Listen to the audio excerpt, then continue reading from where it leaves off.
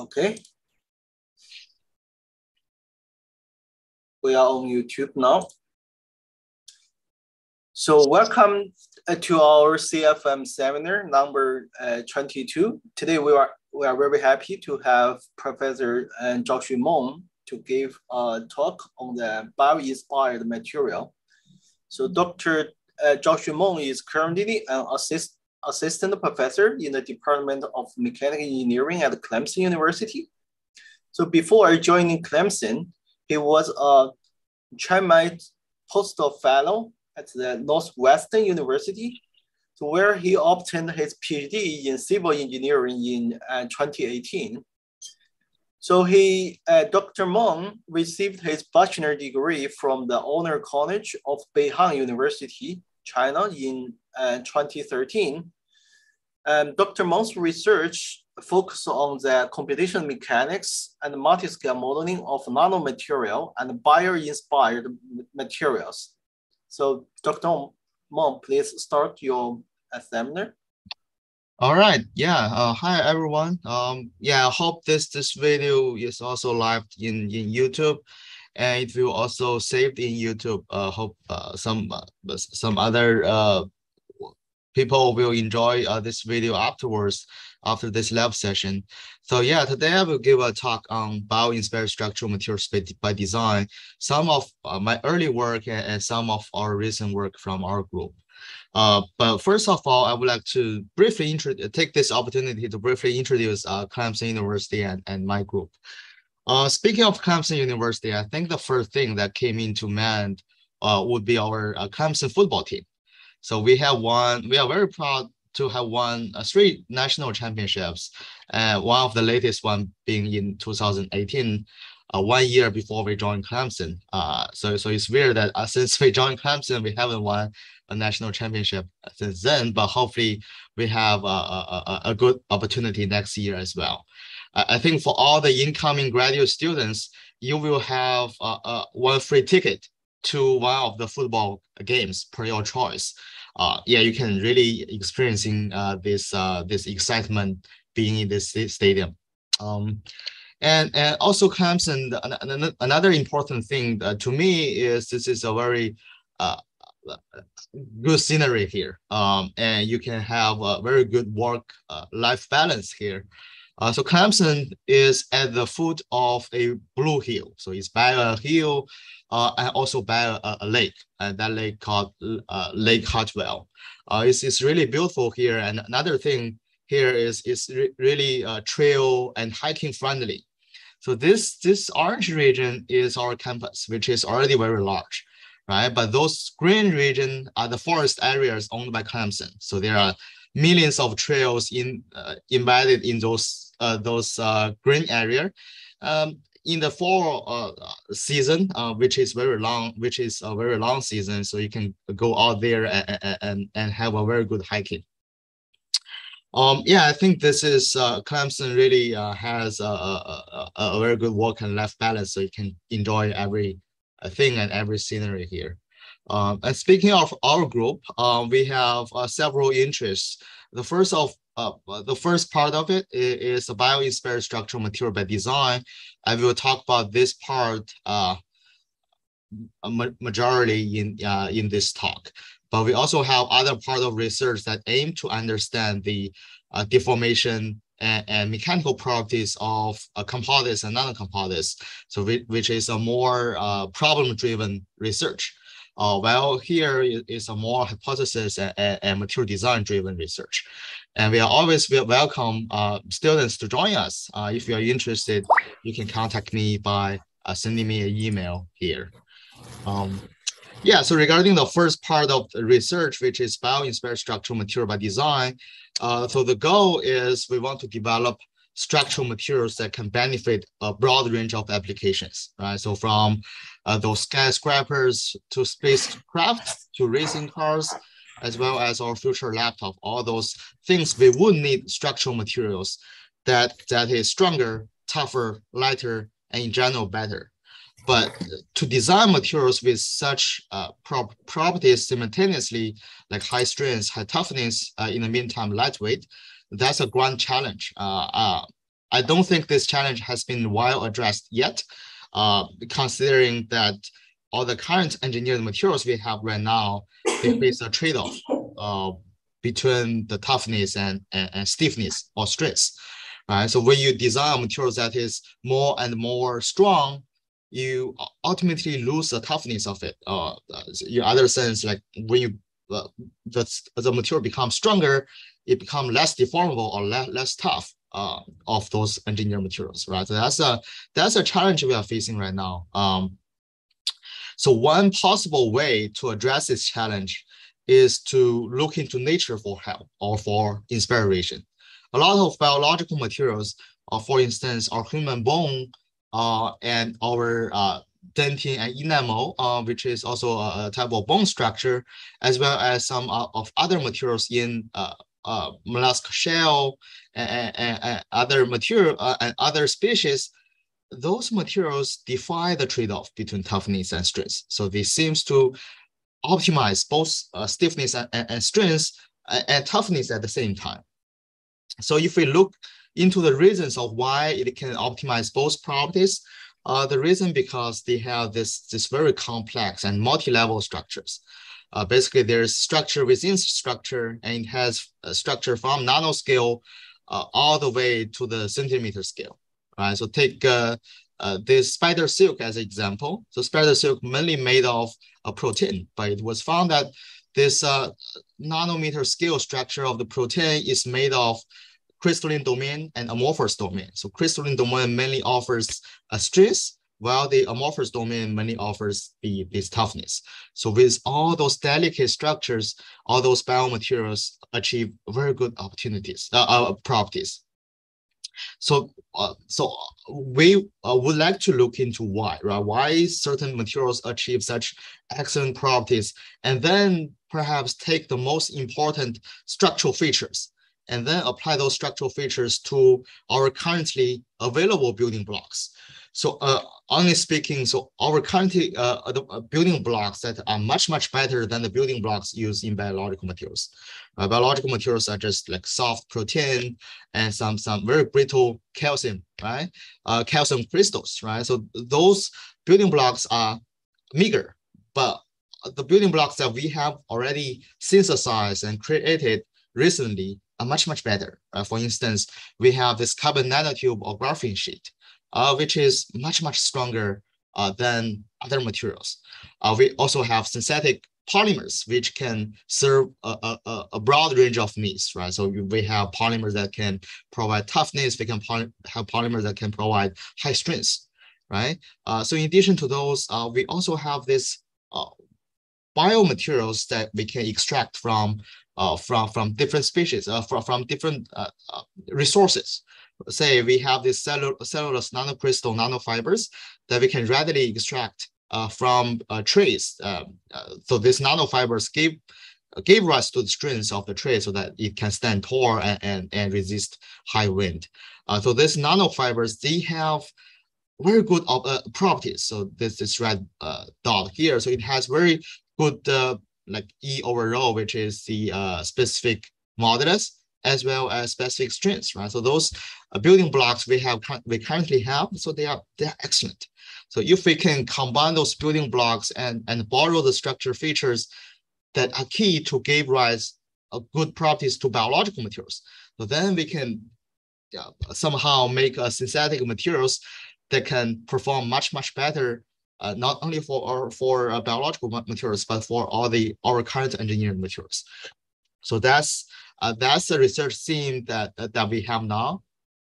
But in order to utilize those advanced building blocks into material design, so sometimes only using experiments will be like very expensive, right? So you cannot just do experiments all the time. So we want to have some computational tool to help us utilize those building blocks to design materials.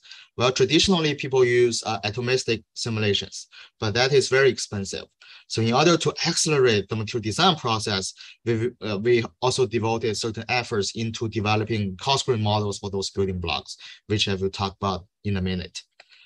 Yeah, so just to summarize our research synopsis, the first thing we're gonna learn from nature, we want to learn like what typical structures and property relationship that are, right? So we want to learn like which structure give rise to which type of excellent properties. And then we're gonna apply those structure property relationship on our current advanced building blocks, and then use that into computational design and characterization framework. So basically, we use computational models to design materials and test them to replace some of the very expensive experiments. So eventually, we want to integrate those insights into advanced manufacturing process, and hopefully, in the near future, we can make those excellent materials that has been envisioned in our sci-fi movies. For instance, this armor of Black Panther. Yeah, so the first part of my talk, I will talk. So I will introduce our previous cultural models for different building blocks, say graphene oxide sheet, as well as this cellulose nanocrystal fibers. So Cosgrave model basically is we combine several atoms into one large bead, right? So in this case, in this sense, we're gonna decrease the degree of freedom and increase the computational efficiency. So take the graphene sheets as an example. So basically, we combine every 4 carbon atom into a blue large bead. So this is a 4-to-1 mapping here. So by doing this, so we combine every 4 this gray atom into a blue bead. In this way, we still conserve this hexagonal symmetry. We still have a hexagonal sheet. And later we will show that by conserving this hexagonal sheet, we can capture many of the intrinsic mechanical properties of graphene sheets. Even with this just 4-to-1 mapping, because we increase the time step and we also simplify the force field for the graphene. Yeah, by the way, we redevelop the potentials of the model of the Cosgrave model of graphene so that we can capture the targeted mechanical property of graphene sheets. And we use very simple but effective force field. So it significantly increases the computational speed of the model comparing to, let's say, reactive force field or Ribble and Aribble that commonly used for atomistic simulation of graphene. And finally, we achieve 2 to 3 orders of magnitude compared to those reactive or atomistic ND simulations. Well, in our model, because we calculate, we design the force field by matching the mechanical property. And later we found that because we capture this intrinsic hexagonal lattice, we also capture this anisotropic mechanical behavior. So namely, when you tension in zigzag, it is a bit stronger, well, compared to when you apply tension in the armchair direction.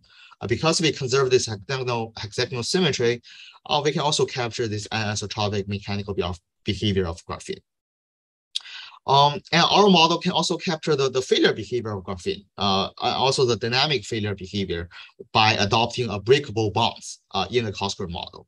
So later we tested that our model can also capture this highly dynamic projectile impact test that was recently developed in the experimental side. So in experiments, they can shoot very small projectiles into those graphene sheets and measure how it can absorb energy under this high strain rate deformation.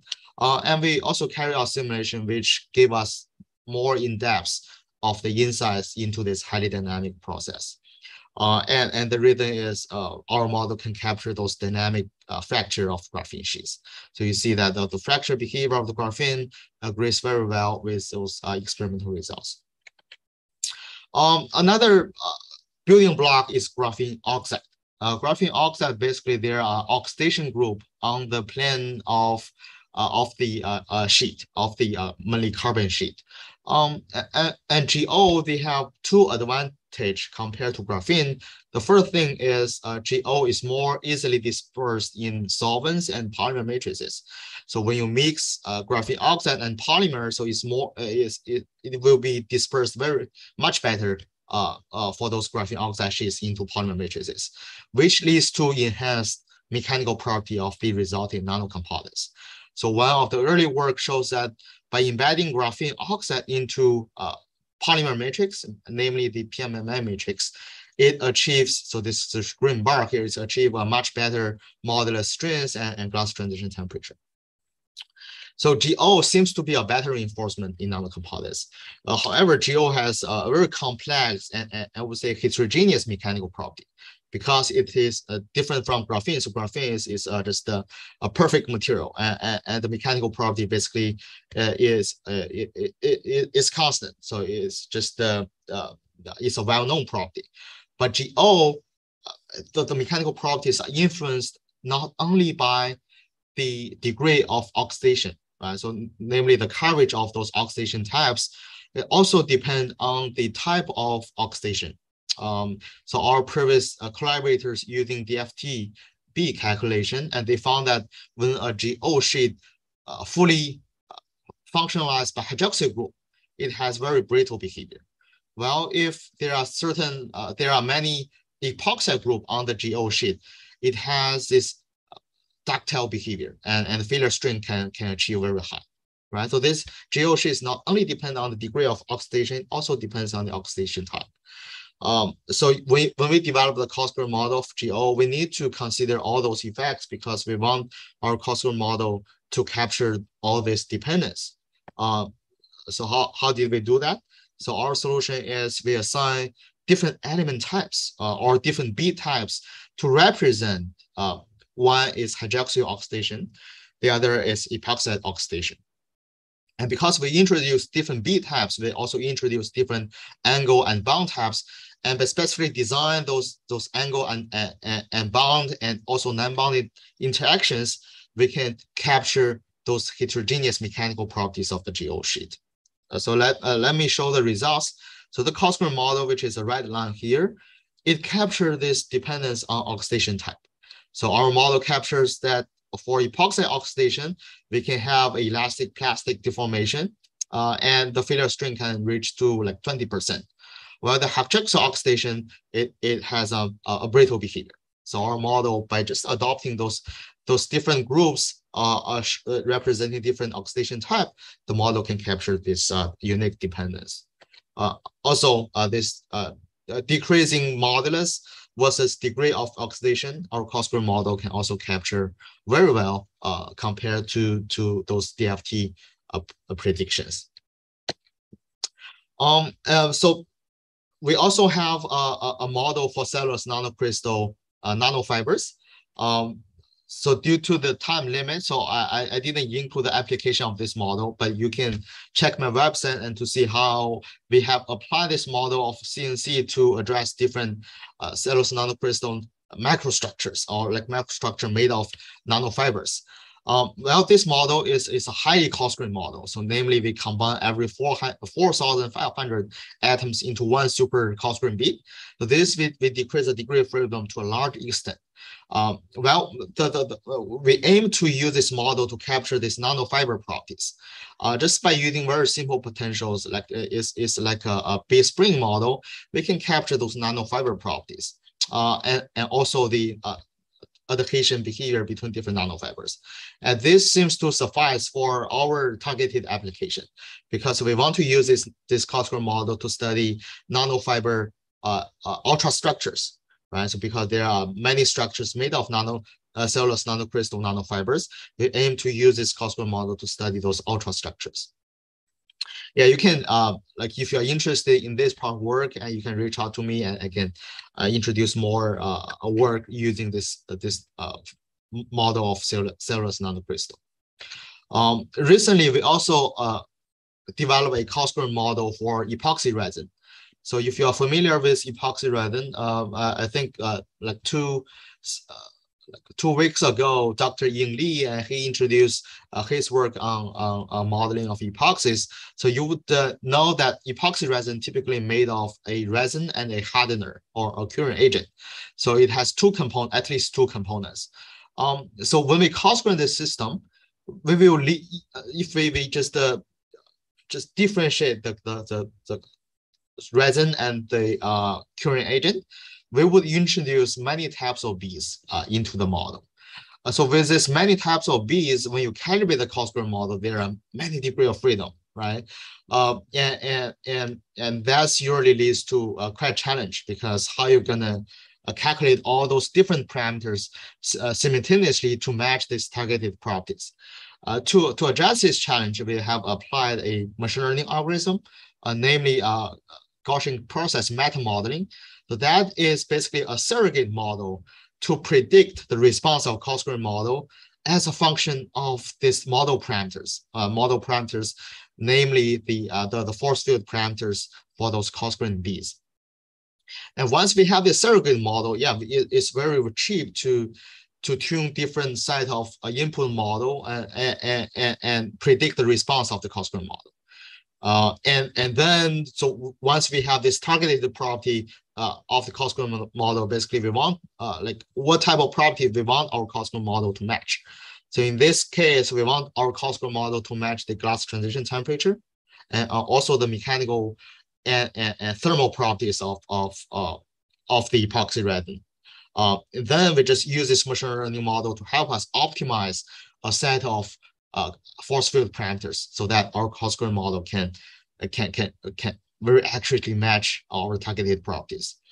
So this work was also recently published, and we're gonna so if you're interested, you can read this paper here, and if you have questions, let me know. But because in terms of the time limit, I'm gonna skip the application of the epoxy model and cellulose model. So just to summarize our chi-square model development, so we have developed chi-square model for many building blocks. And the key feature of our chi-square model is that we aim to retain the molecular feature as much as possible. So graphene, we aim to conserve this hexagonal lattice. And for this nanofiber, we just conserve this fiber structure. And for this epoxy resin, yeah, we just capture this different resin and cross-linker chemical structure by using much simplified coarse-grained beads. So by doing this, we found that this is also advantageous to capture some of the key mechanical properties of different systems. So for graphene, we can capture this anisotropic behavior and also interlayer shear. And graphene oxide, we can capture the unique dependence on oxidation type and oxidation degree. And epoxy resin, yeah, because we differentiate the resin and hardener, and then we can capture this unique dependence on different component ratio and cross-linking degree. And in all this chi-square model, we have shown that those models can well capture this chemical and structural heterogeneities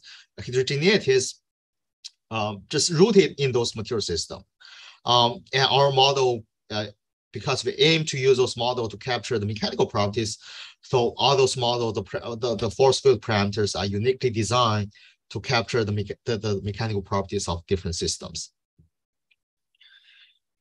Okay, yeah, so after developing those chi-square models, we have applied those models to understand nanostructure material system and help us also design material systems. So next, I would like to discuss two examples of how we use these chi-square models to study graphene polymer nanocomposites and study the features that are traditionally very difficult to be studied using all atomistic simulations. The first example is GO, graphene oxide reinforced polymer nanocomposites. So all previous atomistic simulations in previous studies, they have studied GO and typical GO and polymer nanocomposites. However, those models are usually limited in size, right? So they are only limited in a few or tens of nanometers, and that's already like very computationally expensive. While those small GO sheets is hard to study a few mesoscale or some larger scale features.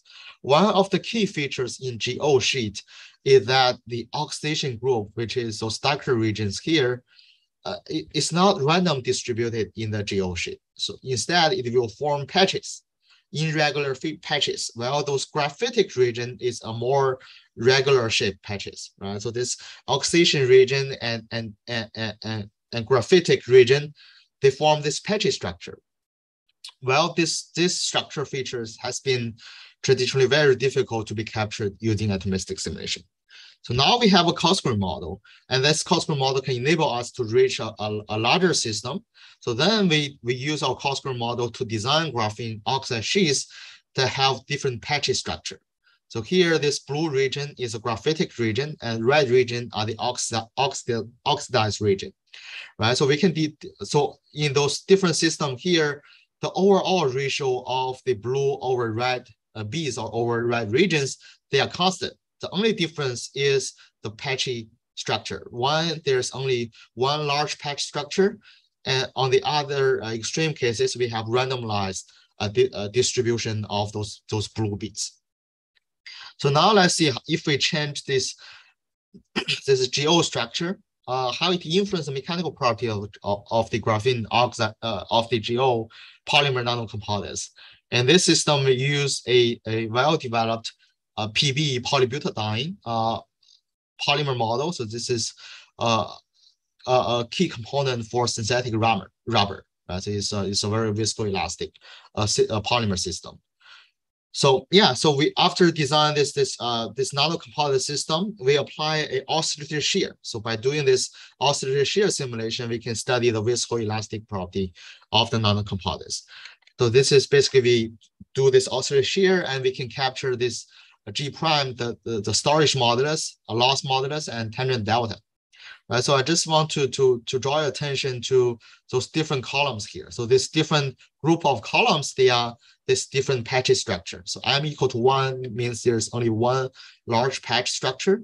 Well, M equal to 64, there are many small patches. By changing the patchy structure, it also changed the storage modulus quite a lot.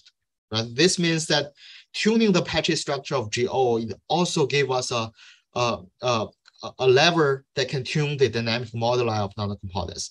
So in the future, when you use experimental methods to characterize the viscoelastic properties of this GO polymer nanocomposites, you should also consider the influence of the unique patchy structure in the properties. Right. So our simulation show that, okay, so this GO, because it has different in-plane structures, this can also play a very important role in the mechanical property of the system. Okay, so next, so graphene polymer nanocomposites.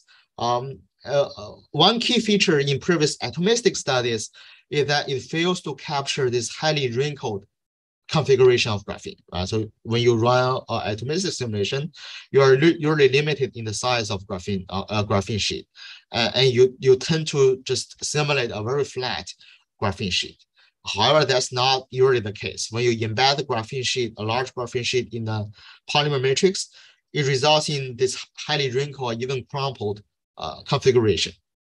Well, how those wrinkle and crumple configuration of graphene influence the graphene polymer nanocomposites. So we take the first step to study this influence. So our first step is, okay, so now we just have a Cosgrove model. We use a Cosgrove model for both graphene and the Cosgrove model for PMMA, and we design just a Cosgrove model for nanocomposites. And here we just uniquely design and define this wrinkled feature. So this is from the side view. So we define the wrinkle feature of graphene, so this we can generate different system, and different systems, they have this different wrinkle configuration of graphene sheets. So one interesting thing that we observed when doing the uniaxial shear of those different nanocomposites, we found that for a certain system, so for this wrinkle configuration, when you shear the nanocomposites, we have a bilayer graphene sheets here. So they're also initiate the interlayer sliding of the graphene. Well, this behavior does not happen in flat and other wrinkle configurations. So this just intrigued us, okay, why this interlayer sliding of graphene happens in this case. So we go ahead and apply SMD pooling. So basically we fix the lower layer of the graphene sheet while conserving this different wrinkle configurations. And we pull this upper graphene sheet towards left. okay, so we observe a very interesting thing, that is for certain configuration, which is L equals 20. So L is the periodicity of the sinusoidal wave. So it's a lever that we control the wrinkle configuration. We found that for this wrinkle configuration specifically, the interlayer shear force to initiate the sliding is much smaller, right? So this is quite interesting, that hasn't been observed before. That is, when the graphene sheets become a bit wrinkled, the interlayer shear resistance becomes lower, basically much lower than the flat graphene sheet. Right, so this basically, when the graphene becomes more wrinkled, it's possible that the graphene can slide against each other using like more easily, right? So later we also found that this interlayer sliding activated in the shear deformation of nanocomposites also leads to a large tangent delta, or large energy dissipation capability of the nanocomposites, right? This is quite interesting. So when you design nanocomposites, when you have wrinkled configuration, so when you share the nanocomposites, the interlayer sliding can be activated. And when this interlayer sliding of graphene sheets are activated, it can dissipate quite a large amount of energy. So you can actually increase the energy dissipation capability of those nanocomposites. And this is usually very favorable when you design energy absorption nanocomposites. So when you want this material system to absorb energy under like dynamic loading conditions. Right? And our results found that, okay, so this graphene wrinkleness is also a factor that you can control, that can influence the energy dissipation capability of nanocomposites. So to summarize this two example studies, we found that, okay, so by taking advantage of the chi-square model, we can study a few features that has been traditionally difficult to be modeled using atomistic simulation. So these features include the physical feature of graphene sheets, which is the wrinkled configurations, and the chemical feature of the graphene oxide sheets, right, which is that it has this patchy structure between oxidation group and graphitic group. So specifically, we found that the graphene polymer nanocomposites, the properties can be tuned through wrinkle engineering of multi-layer graphene sheets. And certain wrinkle configuration of graphene, it can make the interlayer sliding easier, and which leads to increased energy dissipation capability. We also found that this graphitic, so this patchy structure of GO sheets also influence the viscoelastic property of GO polymer nanocomposites. Right, so this is the first part of the case study, so where we have applied the chi-square model to understand a few things. So the next part, I'm going to talk about one of our recent studies that aims to understand the dynamic mechanical behaviors of certain bioinspired nanocomposites. So in this case, we focus on this nacre structure, right? So nacre is the inner layer of the mollusc shell. So this, so it has this very unique layered soft and hard physics. Previous study have found that with this unique nanostructure, it can, the first thing, it can increase the strength and toughness at the same time. And people have also found that it defies the rule of mixture. So basically, when you combine soft and hard, it actually leads to a higher fracture toughness than the rule of mixtures of the building blocks. Again, the reason is because of the unique nanostructure of this nacre. So a lot of studies have been devoted into understanding this unique features of this nano-layered nacre structure. However, there has been comparatively much less studies on this across thickness behavior, in this thickness behavior of the nacre. Much less studies have been devoted to understand how this dynamic mechanical behavior when this structure experiencing dynamic loading in the thickness direction. Well, this type of loading is very universal, right? So this shell usually needs to resist impact from predators right? Predators usually like smash the shells and exert a dynamic loading in the thickening direction. While the detonator should have excellent impact resistance so that it can protect its inner bodies as much as possible from predators. While the mechanisms in wave propagation in the thickening direction has been much less studied. So now we want to utilize our Cosgrove model to understand the dynamic mechanical behavior under loading in this through thickness direction. Okay, so this is a model we constructed. So we also have this nano layer system. So layer of graphene sheets and layer of a polymer phase, right? So this orange, like we have 3 layers here. That means 3 layers of graphene sheets, and this region is a polymer chains, and we use the Cosgrove model of PMMA in the model here. And we also use just simple Lennard-Jones potential to represent the interfacial properties. And we can uniquely design the nanostructure, right? So we can adopt different layer thickness, and we have like different structures here.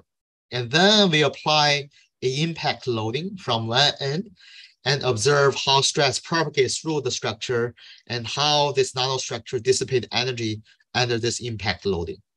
So this is basically, okay, so we initiate the impact and we observe this dynamic response of the nanostructures.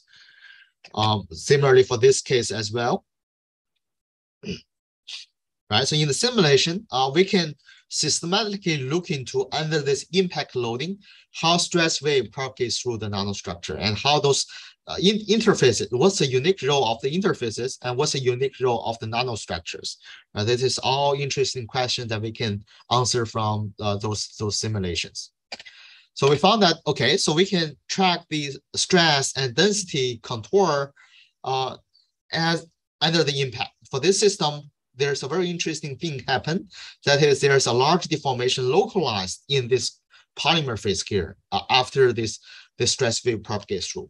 Okay, so we analyze the stress wave and we found that so this we call this crazing deformation of the polymer phase. This crazing deformation is resulted from 2 major tensile wave meet each other. So one tensile wave reflected from the free end, so which is compressive wave. When it reflects from the free end, it will lead to a tensile wave. The other tensile wave is the so-called release wave in the structure. So when this release wave meets the reflected tensile wave, it will lead to localized deformation of the polymer phase. All right, this is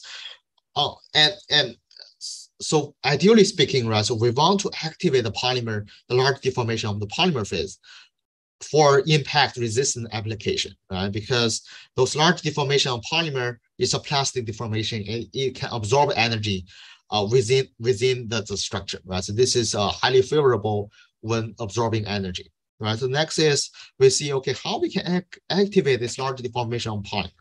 So first we see that when we gradually increase the impact velocity, right? So when the velocity is small, then the wave is not strong enough to activate the large deformation, right? Well, so you need a critical velocity to activate this large deformation of polymer.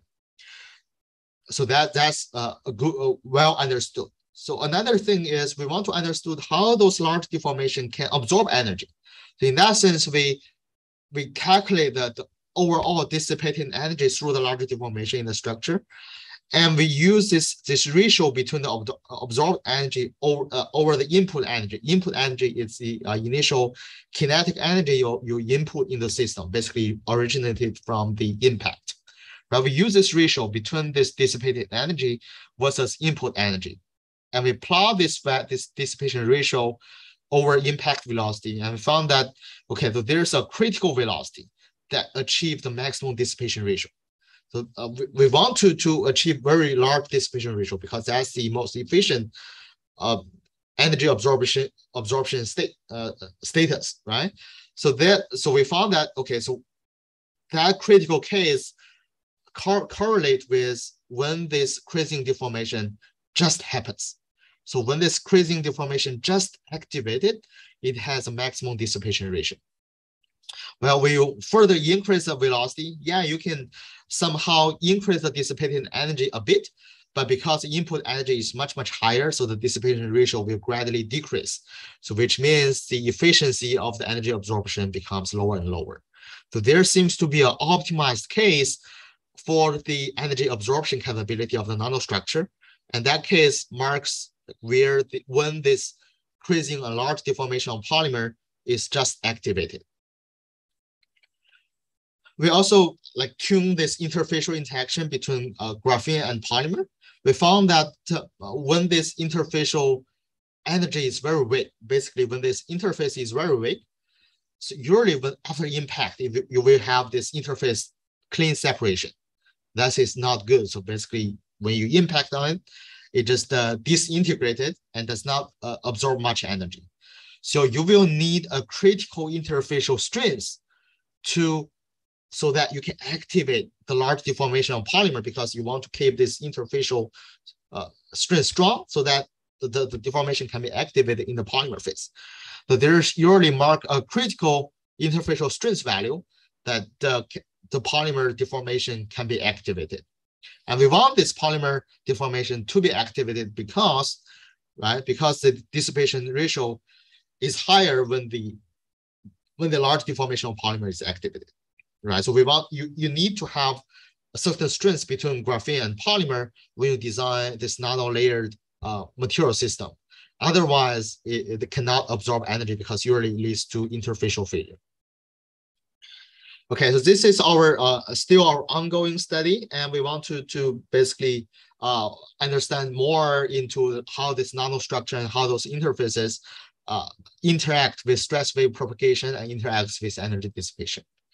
To summarize this part of work, and we have already found that this alternating arrangement of the graphene sheets and PMMA phase, it can be used to optimize the in-plane properties. It can be also make tunable towards the impact resistance when the stress wave propagating through the interface directions. Right? We also found that this interface between this soft and rigid phase, in our case, which is graphene and polymer phase. So this interaction significantly influences the wave propagation and influence the large deformation behavior of the nanocomposites. If we want to activate the large deformation of PMMA phase, and two ways to activate it, right? You need to have a critical impact energy. Right? You need to activate a critical stress wave. Second thing is you need to make the interfacial strength strong enough so that it does not have a clean separation under impact. Right, that's a key conclusions for this part of the work. So again, we have leveraged the cost-square model we have developed for different building blocks, and now we move towards the next phase, which is the nanostructured system and nanocomposites. We want to understand their unique mechanical properties and for different applications, right? This application is impact resistance. We can have other application-driven investigations towards those nanostructure systems. So with that, I think I just stop here, and I'm happy to answer any of your questions. Thanks, Joshua. Very interesting talk. So if our audience, if you have a question, you can unmute yourself and ask Dr. Mon directly. Yes, please. So may I ask a question first? Mm-hmm. So for the dynamic impact case, so you mentioned that the interfacial strength is critical to perform the impact test. So, yes. So how can you ensure that the interfacial strength is stronger than the bulk phase of the polymers, so that all the failure is happening inside the polymer phase?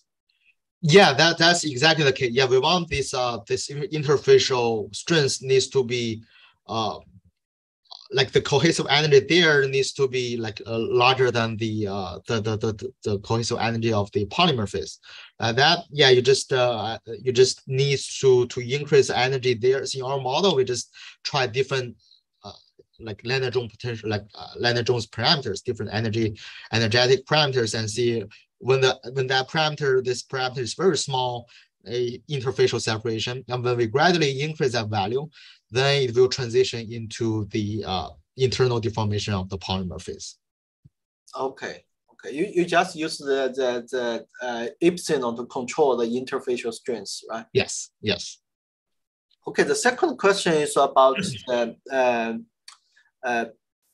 in the first case study, you introduced for the dissipation of the nanocomposites. You mentioned that there's a snip motion between the graphene layer. Mm-hmm. So you mentioned this will be the main mechanism to dissipate the energy inside the nanocomposites. Yes. So do you consider if you have some for example, the surface structure, if you introduce some surface structure, this will also increase the dissipation between the polymer phase and the graphene phase. Is that possible also increase the dissipation rate inside this composite system? Yeah, I think that's also another mechanism that can increase the energy dissipation. So that is the interfacial dissipation between graphene and polymer.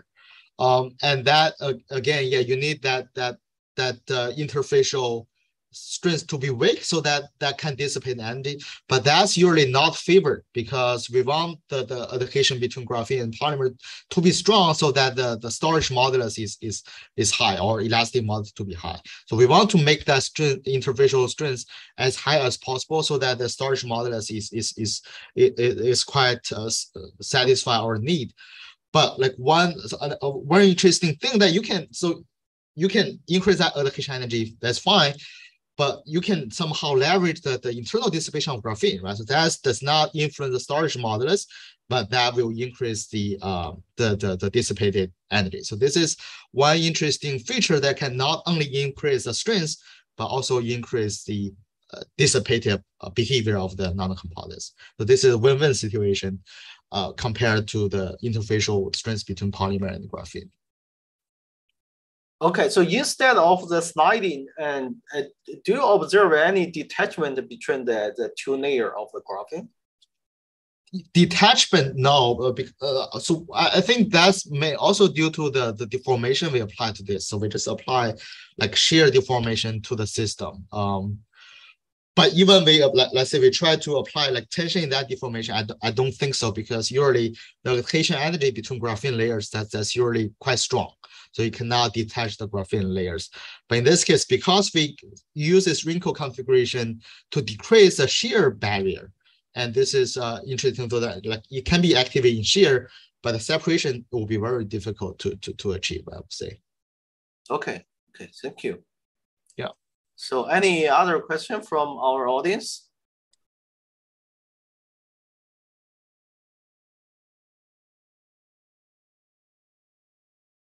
Yeah, I think if you have questions at a later date, just feel free to reach out to me, and yeah, I'm happy to answer your questions if you have certain questions after the seminar.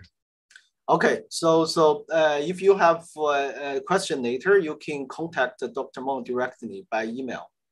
So then today we will end here, and thank you all for your attending the seminar, and you are welcome to join our seminar number 23 next week. Okay, thank you. Bye-bye.